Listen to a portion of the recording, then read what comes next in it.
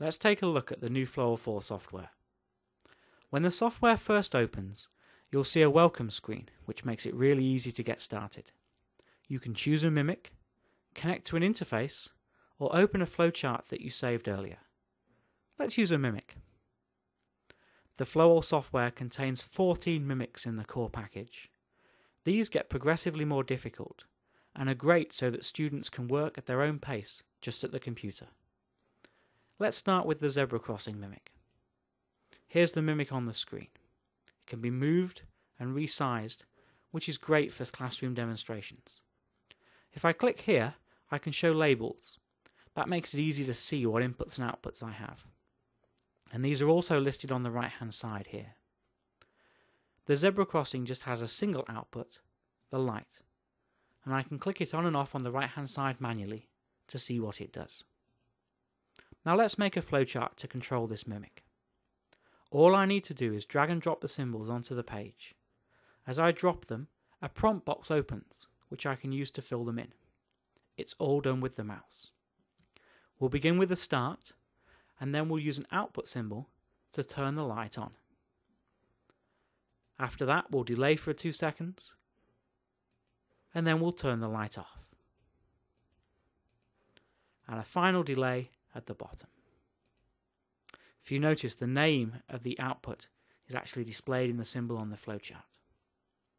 Now let's use the line tool to connect these symbols in the order in which I want them to run. At the bottom, I can connect right to the top to have this run in a loop forever. Now if I click the run button, we can see if our flowchart does what we want. And in this case here, the light does flash with a period of 2 seconds. Let's move on to another mimic. If I choose new, I can go back to the same welcome screen, and this time let's take a look at the big wheel. The big wheel is a 3-dimensional mimic, and so it has animated graphics.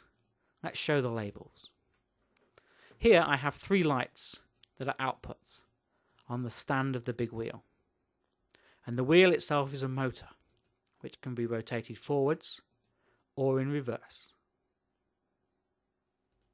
There are also 2 input buttons on the mimic down here, which the big wheel operator can use. Input 1, the button, and button 2.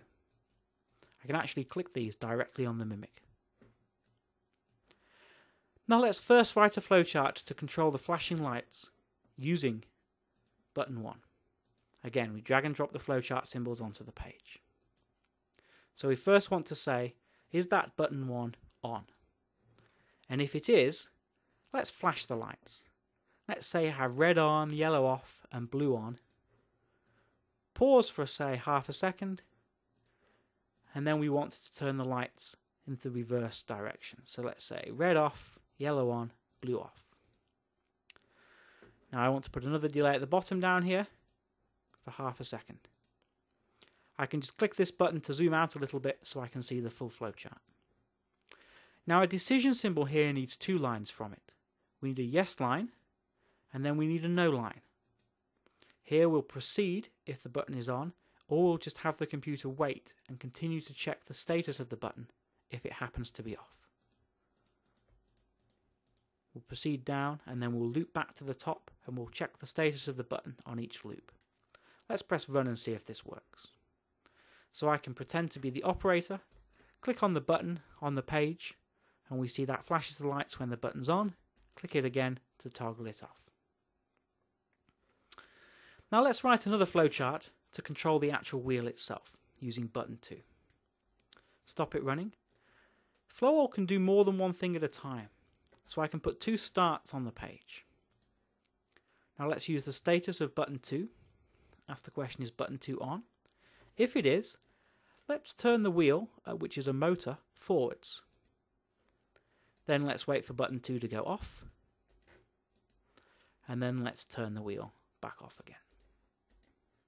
Again, we'll use the line tool to connect these up. 1 from the start to the decision symbol. We need a yes line here, and then a no line to keep checking.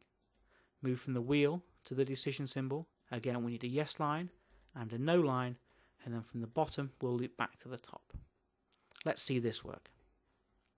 Now we can use input button 1 to turn the lights on, And button 2, when on, will turn the wheel, and then I can stop it again by pressing the button.